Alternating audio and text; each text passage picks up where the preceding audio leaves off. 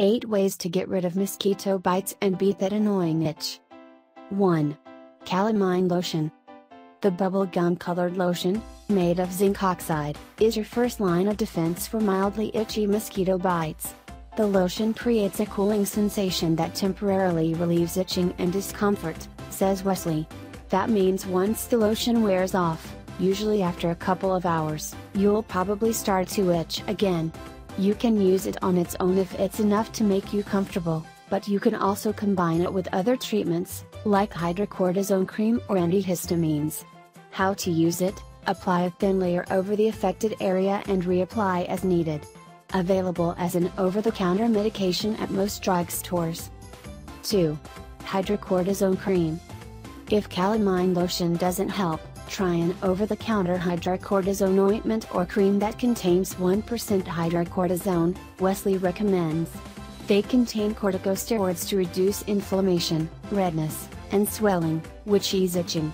If an OTC cream isn't getting the job done, your doctor can prescribe a stronger prescription cream. How to use it: apply a thin layer over the affected area up to twice a day, or as prescribed by your doctor. Just don't go crazy. Overuse of hydrocortisone cream can actually make your skin more irritated and lead to discoloration. If you're itchy in between applications, you can use calamine lotion, Wesley says. 3. Oral antihistamine. Taking an oral antihistamine, like Benadryl, can give all-over relief by calming your body's response to histamines, the compounds that cause all that itching. They're especially good for when you're having trouble sleeping, since they make you drowsy, says Wesley.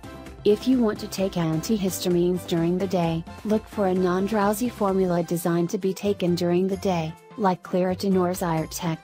How to use them: follow the dosing amount on the product label or your doctor's instructions.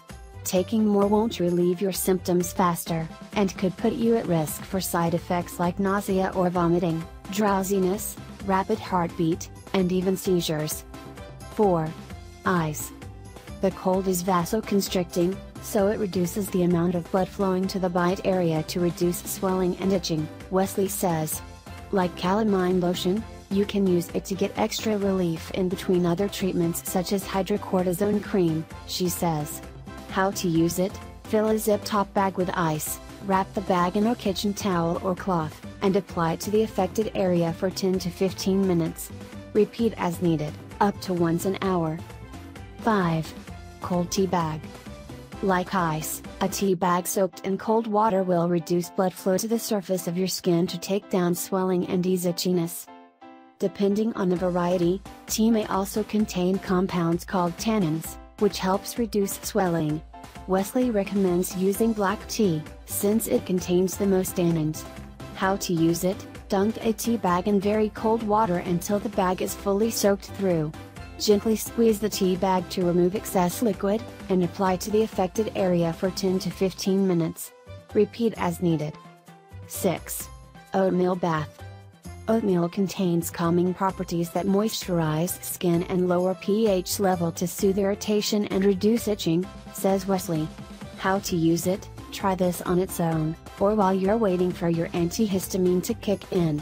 Finely grind 1 cup of rolled oatmeal in a blender or food processor to make a flour-like powder, and sprinkle in a lukewarm bath. Grinding the oats makes it easier for the calming compounds to penetrate your skin, or get a pre-made option at the drugstore, like Aveeno soothing bath treatment. Soak in the bath for 10 minutes. 7. Aspirin. Since aspirin is an anti-inflammatory, your go-to for headaches could also help relieve some of the swelling in your bug bite.